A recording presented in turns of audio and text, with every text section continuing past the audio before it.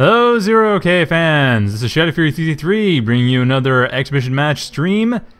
Today we're going to start with a game between Anarchid and Lauri on Wanderlust, which I know I've casted a lot of recently, but it's a good map. Players have been playing it a lot, so of course I'm going to be casting it.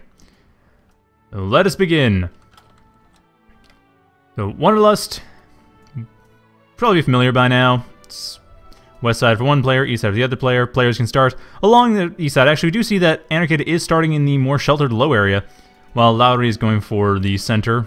Easier time to expand, but actually I'm not really sure what the downsides of the center area are. I mean, there's defensibility is pretty good. If anything comes up here, it's an uphill battle. Inside this area, I suppose you have this one mech that's behind, but otherwise I'm not quite sure. I mean, that's downhill from everything else. You are closest to this north expansion or the south expansion for the west side, so in that case, I suppose it does make that expansion a bit easier to get into. But we'll see how this works out. So yeah, Anarchid might be going, well, Anarchid's also going Jumpbots, while Lauri goes, of course, for heavy tanks. Starting out with Welder, interestingly, he's not going for, oh, he's going for Panther first. Never mind, Panther first, then Welder. I was mistaken. Puppies first for Anarchid, with a Pyro as well, and a Freaker, for when that's, well, when he needs to have stuff built up in the back of his base, which, like I said, well, okay, I guess there's some amount of defensibility, I mean, the choke points and so forth, but yeah, it's an uphill battle for defense right now. Anyway, Puppy is just scouting out. There's not much Puppy can really do against Panther. Effectively, it's just gonna die. I'm just gonna die by attacking anyway. Puppies have a depressing existence. They live only to die. It's kind of like roaches and ticks, but at least roaches and ticks can kill several units in one go. The Puppy there barely hit half health in that Panther. Didn't have too much of an effect. Anyway, Kodachi coming in on top of this, so Lauri does have a bit of an early advantage for raiding power. There's that power from Anarchid, and more Puppies as well. He is a bit surprisingly building a lot of Puppies early on. I wouldn't expect seeing a lot of Puppies until you start getting... How many Puppies does he have right now? He has 3 and more in production. I wouldn't expect a lot of Puppies until you get reclaim fields to work with, so the Puppies can actually just reproduce for free. I mean, the reclaim Great Goo mechanic is really nice for Puppies, but that's kind of the thing that makes Puppies cost-effective. At least, that's as far as I can tell the thing that makes them cost-effective. Maybe I'm wrong, but it's definitely something that works in their favor. Anyway, Pyro is about to try to make some metal scrap for the Puppies to feed off of. Not sure how successful that's going to be because it's running right into Lauri's commander. In fact, I am sure how successful that's going to be, and if he runs into it, not very. But he's going for it anyway. Oh, actually, Cybernetic Pony pointing out that Puppies are good for cost versus heavy tanks, which is interesting to note. Given that he is a very avid Jumpbot player, I suppose he'd know. And I could see if you have a lot of Puppies, I mean, yeah, 3 Puppies would take out a Panther in one go. That's true. Actually, 4 Puppies, because the first one gets killed by the Panther's lightning strike.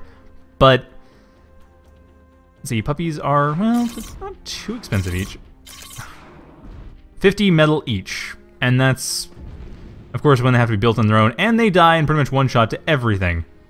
Though admittedly, these two will be able to get in and get rid of a Kodachi, so hey, that's something. I mean, the Kodachi, 180 metal, and that was the cost of 5 Puppies. So at this point, they have not proved themselves. Not in this game, at least. But like I said, once you start getting reclaim piles going, once you get battles in the middle of the map, and the Puppies just head off to there and get a ton of new Puppies, they reproduce themselves based on that, that's when I'd say you get into the situation where Puppies are cost effective. It's just getting the Rex set up to that point. That's the tricky part, I would think. Especially given how heavy Anarchid's been going for Puppies. He's been going for a very Puppy heavy strategy. Everything's Puppies. He has some moderators, he has some Pyros, but almost entirely Puppies. The moderators and Pyros seem to be just support for the Puppies. Pyro, going to the north, it's going to be encountering the Kodachi and the Panther, and that's not going to end well for the Pyro. It, however, is going to be helping flank. Well, this Panther could be going down. The Panther, however, should be able to... Okay, the Panther Kodachi are going to take out one each, and this other Kodachi is going to take out another.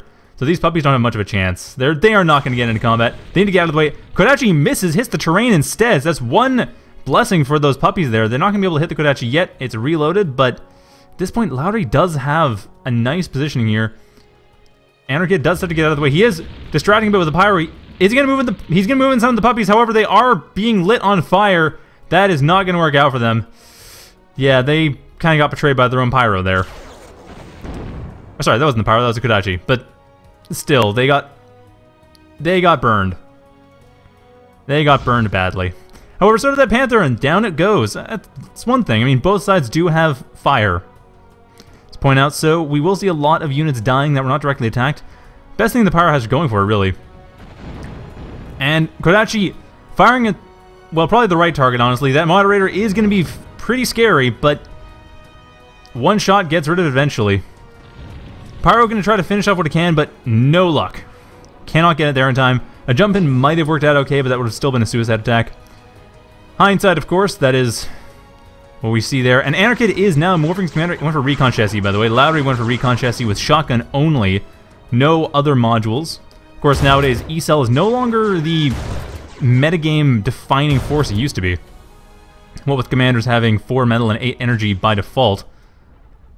And Anarchid, what did he go for? Actually, forget that. North side, we do have Laser versus Stardust fight. Stardust out of range of the Lotus, so that won't help out too much. Pyro is jumping in, going to get rid of this Lotus without too much issue.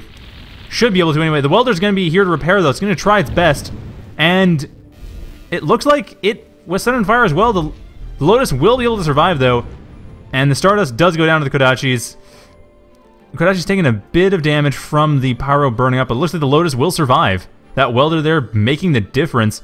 And now Lauri pushing in for a bit more of a direct attack. I'm not sure he knows where Anarchid's base is. Anyway, Anarchid for the south. I want to see what his commander had. Heavy machine gun and auto repair system, so his commander is definitely going to have, well, actually, not an advantage in combat right now. It has to heal up first. It's got half health. That's not going to help it out too much. And this is what I mean by the puppies. They are not taking, they're not, well, getting in that many hits, honestly. However, more and more Wrecks are getting into Anarchid's territory. Right now, not quite enough to reproduce too many puppies, but still, Wrecks are getting in there. And I've got to say, I'm a little bit surprised at the choice of Stardust. Granted, it is a very tanky turret, so that I could see being a reason. It's just, against heavier units like this, I'm not 100% sure. Admittedly, these are the light units of the Heavy Tank Factory, so that is definitely something in consideration there. Anyway, Anarchid's commander in a very tight spot here. Can't easily jump out here. He's going to be set on fire. Only hope being that the Panther did explode and it paralyzed at least one of the Kodachis. So at least that is something that gives Anarchid a bit of breathing room. More Panthers coming in, however, Anarchid's commander should be able to jump away from this once it comes in. The Panthers are moving in and Anarchid's commander will jump away. There we go. Gets hit but not completely stunned out. One more hit would have stunned it out though. Does not matter. Probably not going to be able to get in, but now we have a wreck field by Anarchid's base, so the cost effectiveness game is going to change up a bit. And his defender going down, Lauri not repairing it, leaving it to die while building another defender instead. At the same time, back to his base, he is continuing to go for a lot of... How many welders does he have? He currently has 7 welders, which for heavy tanks is actually not that unusual. That really isn't. Welders, you kind of need them going around the map building everything. Your commander can't be everywhere at once, and they need to be building defenses, or at least just being around with their little laser guns. It's not much, but it's something, and given how expensive the heavy tank factory units are, having those welders around the map is not a terrible idea. And of course we see Panther spam. That's pretty typical. 5 Panthers as well. Bearing in mind, of course, that Panthers are getting killed a lot, whereas welders have basically not died this game. Anyways, we see Anarchid does have this wreck field, not quite his yet. The Panther's going to move in, going to try to kill his commander, but his commander able to get out of the way in time, and a nice placeholder shot, stunning 2 of the Panthers, but unfortunately no follow-up. Anarchid's commander might be able to get in, but it's going to get stunned out most likely. Defender's doing what they can, and the Moderator also finishing off one of the Panthers. Yet another black hole pushed in there. This Panther is completely dead once support units get in there. There's the Pyro, but there isn't a whole lot that can get in. The Defenders are the only thing that is there, and the Moderator. But eventually it wins out. That Panther is gone, and Lauri is once again having to rebuild his army. However, he's decided to switch over to Goliath. Whoa. Okay, this is an earlier Goliath than what I expected. Normally expect a transition to Reapers and then into Goliaths once it gets to the late game, but nope. 9 minutes in, although admittedly, 9 minutes is pretty late game for 0K, so I'll give him that. But still, 9 minutes in this rather unusual matchup, we do see a Goliath coming up, and that's actually the only military unit that exists. Oh, this Kodachi as well. It's one of the few military units that exists for Lauri. He has the Kodachi, he has this Goliath. I guess welders must count for military. When it comes to this military cost thing, they must count for that because I do not see any other units on the map for him. Oh, and these 2 Panthers. That's it. And those are 300 metal each, so it's got to be the welders. Anyway, what matters though is that Lauri is basically trying to push in one big unit. At the same time, we have Sumo coming up from Anarchid. So, fight of the heavies, not a big surprise in these factories. I mean, the tank factory, the Jumpbot factory, the amphib factory, they're all kind of utility factories. They don't have a whole lot that's got synergy between them. Unlike, say, Cloaky or Shield, where they mainly focus around working together, a bunch of different units that none of them can really single unit spam and kill, or there's no big unit. There's no one big unit that comes in. They're very synergy-based factories, but Jumpbot, heavy tank, amphib, arguably gunship, depending on how you view the power of the Black Dawn, are utility factories. They have a few good units to get into, but really they progress into one massive unit. The Sumo, the Goliath, the Grizzly. Admittedly, there is synergy still there. I mean, Placeholder especially, with the new change. I mean, Placeholders are a pretty new unit, so Jumpbot Factory, because of it, has become a much more synergy-oriented factory.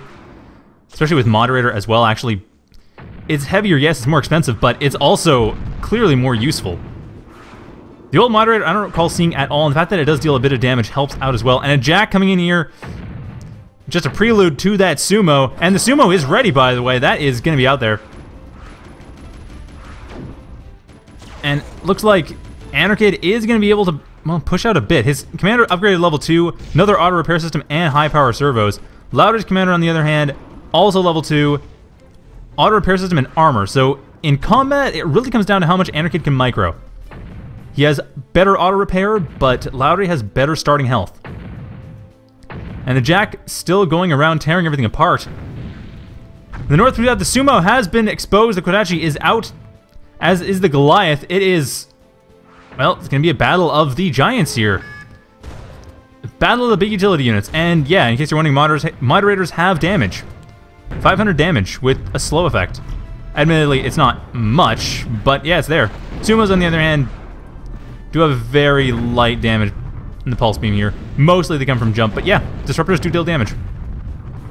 It's a very recent change, though. It's like the last week or so, I think, was changed. Maybe a week and a half ago. It's there. Anyway, the Sumo is the big story here. Doing a nice job getting rid of the Kodachis, but the thing is, at this point, Lauri has 45 metal. Anarchid is 33. I forgot to point this out sooner. Anarchid really has not been consolidating as much in terms of map control. Lauri has been, and it's paying off. Anarchid barely even has the north, which is kind of his natural expansion. And okay, that was a bit unusual, but Sumo does go down. Goliath is still open, but Goliath's taking a lot of damage and is on fire right now. Jack coming to try to finish it off. The Kodachi should be able to stop that happening, though, and I'm still curious what the heck blew up like that. What was that nuke-like explosion there? No, anyway. Unless, no, I don't think Goliath is a D-gun. Okay, a little bit bizarre, but anyway, the Goliath is, it is taking a lot of damage. It should be going down. Anarchid's commander, however, is right in the midst of this. It is gone down, and down goes, well, soon likely will down go the Goliath. Anarchid loses his commander like that. That was not the best thing to do. I mean, he's already behind economically, and that is not going to help. No more Goliaths coming in, though. That Goliath has burned to death, and another Sumo coming to replace the old one that died. And now at this point, this is where puppies would be very useful. This is where, if Anarchid has any puppies left on the field, I don't think he does. But if he did, this would be the time to use them. Because right now, there is a massive wreck field in front of his base, and he'd get a ton of units for free. Oh, right, sorry. Cybernetic Pony pointing out that the explosion there was caused by the Scuttle, which is basically the Jumpbot answer to the Roach. Forgot about that. And Anarchid is going for puppies. Wonderful. So we do see the puppies where they will become more useful. Because you can get free puppies from the Reclaim. Well, not quite free. I mean, the Reclaim resources go into puppies directly rather than having to be funneled through your resources and then into the factory. But yeah, we shall see a lot of puppies coming through here, and that's probably going to be one more fight from here at this point. I mean, Lauri going for heavy. He is getting a Reaper. Okay, now a bit more normal. And heavy Kodachi usage, which is going to not... It's not going to work out well for these puppies if they're not careful. However, there are a lot of puppies. 28 and growing fast. Actually, 41 and growing fast. Yeah, like I said, growing fast being the operative term here. 46 and the Battlelist joined. Sumo being the target of most of the attacks. A Lotus is in the way to try to stop this. Puppies doing what they can, but not able to get any shots. The Sumo, however, is definitely dealing the majority of the damage. Puppies now broken through the Lotus and going to be hitting the Kodachis. Hitting the flames, though. A lot of the puppies are going up in flames and not surviving to tell the tale, which is not surprising at all. Like I said, this is where the Kodachi is very effective. The puppies need to just rush forward, deal what damage they can, and they are, because they only have a few seconds to live once they go through that fire. And very few of them getting past, but enough do to break the north side. At this point, Anarchid can take the entire north side if he likes. He might be going for the kill, but I think he's probably got to try to get himself into a better position economically. I mean, the fact that the puppies did have the reclaim field is nice and really helped push this out. But now that he's broken the north side, he's probably consolidated a bit. He does have a freaker up here. That's good. That's exactly what he needs to do. Maybe get a couple turrets as well just to avoid a break. And Sumo going to be jumping on these Reapers to get rid of them. And will it succeed? Well, it jumps on them. I mean, yeah, it hits them, that's for sure, but it doesn't quite kill them. Sumo's jump only deals 1,000 damage, so the puppies are going to have to finish this off. And there's a lot of puppies, but it's not quite enough. Oh, nice puppy shot on the shadow there. I mean, obviously in 0K, so TA-based games in general, you should not be surprised when something on the ground that doesn't necessarily have an anti-air attack hits the air. Targeting restrictions are pretty loose in 0K especially, but still, that was a nice snipe there. I mean, admittedly, probably unintentionally, but still. Another puppy attack there, and the bomb is released, so that shadow does get lucky, does get a shot off, but still. One fewer shadow. The Sumo remains alive when otherwise it would have been still alive, but slightly closer to death. It would have been at 1/6 health instead of 1/5 health.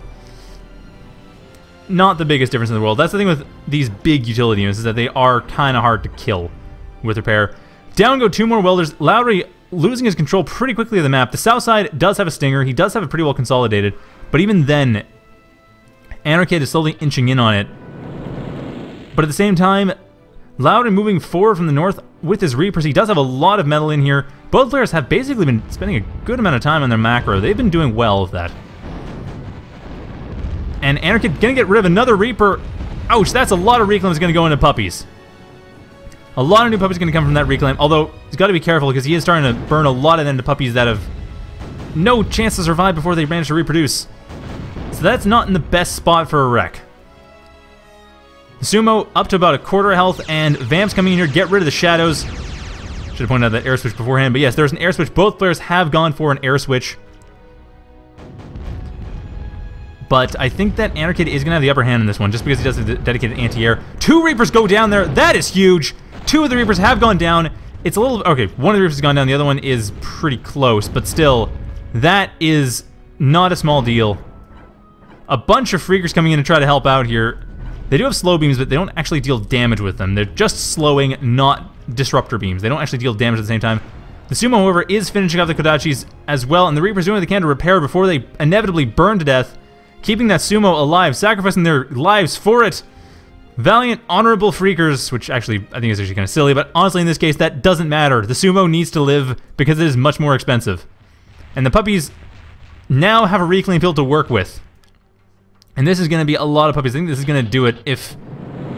That is, if Lauri isn't careful... Sorry, Anarchid isn't careful. Anarchid losing a lot of puppies here. All of his puppies go down. A bunch of them are going to try to reproduce, but they are not going to be able to do so. More coming in, but these flames here, that line of napalm was very cleverly thrown in there by... Or very expertly thrown in there by Lauri.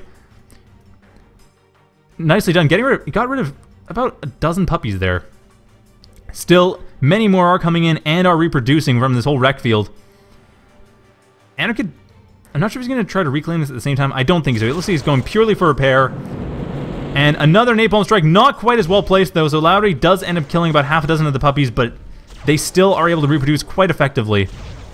A lot of the reclaim has gone to them. There are currently 27 puppies, by the way. That's... how many? Okay, 410 damage each. So that's getting close to 12,000. That's enough to kill a Goliath in one go if they all hit. Copperheads are a different story. Only about 3 of them are needed to kill one Copperhead, but this Sumo is doing a wonderful job thanks to the Freakers, thanks to the dedicated hard work and sacrifice of these Freakers. And that's a lot of Freakers that Anarchid is building, which of course he should. Support for that Sumo. However, the south side, some Shadows are trying to get rid of Lauri's commander. They're going to succeed, by the way, too. Lauri's commander is going to go down right now. That is his commander dead. That is it. So Lauri loses his commander. Not the biggest deal at this stage in the game, but does mean that the south side has nothing building it up. There's only the Stinger, and that's about it. Everything else has been dedicated to the north side or is in his base. It looks like all 18 of his welders are inside of his base, actually, and that means the south side is right for the picking for Anarchid, but he is going instead for the north side. It looks like he's just going to go for the kill. He is sick of this game. He is sick of trying to work this through, and he's just going to finish it off. He's got his puppies. He has his 57 puppies. And they will kill everything in their path. Well, that is Sumo. Sumo stomps on it first. And the puppy swarm man. If the Sumo takes all the damage because the Sumo has been fully healed up. And here come the puppies. Swarm of puppies coming in here. Despite all the fire, the puppies still get through and still manage to get rid of basically the entire army here, with the Sumo finishing off the rest.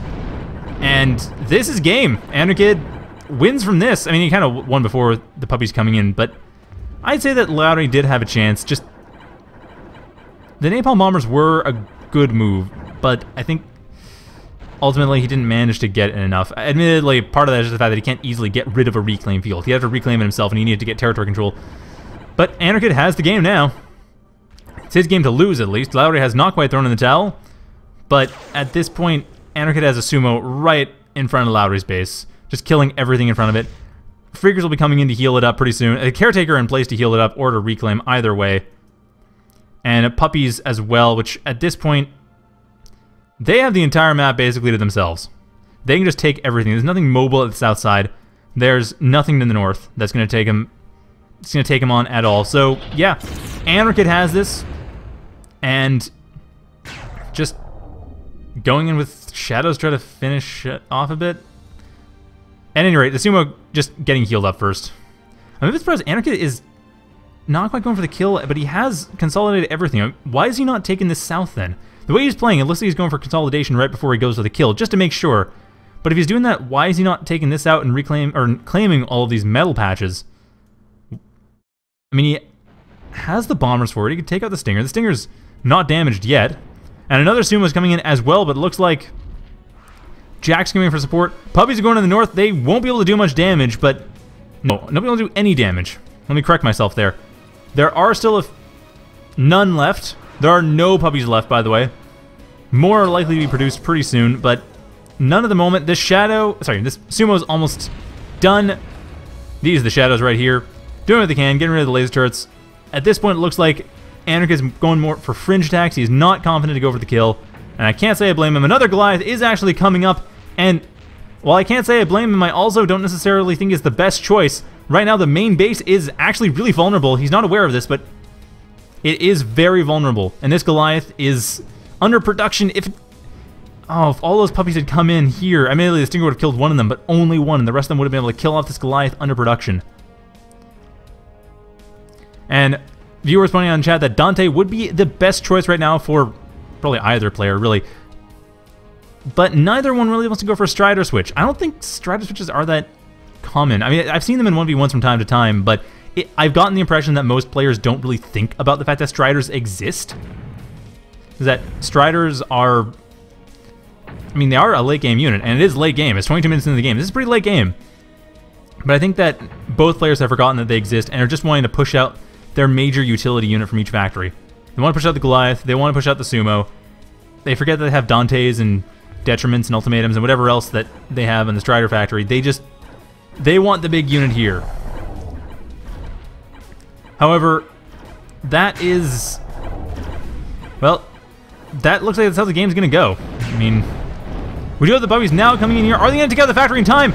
9 seconds left. And the factory goes down. The Goliath goes down before it's produced. And Lauri throws in the towel from that. And that is game. Hope you enjoyed that. And I will have another one for you guys shortly, so stay tuned. Oh, actually, pointing out in chat that the Sumo itself actually does, in fact, morph into a Dante. That's why they're pointing that out, because the Sumo has enough experience to morph into a Dante. Wouldn't even need a Strider hub to begin with. That's a good point. Actually, I'm a little surprised we don't see morph as much, because we did see it last time. I mean, on Saturday, I casted several games that had morphs going on, and comm morphs up to level 3 and 4. It was bizarre. But it looks like this first game is a bit more conservative, and we'll see if that continues, but stay tuned for that.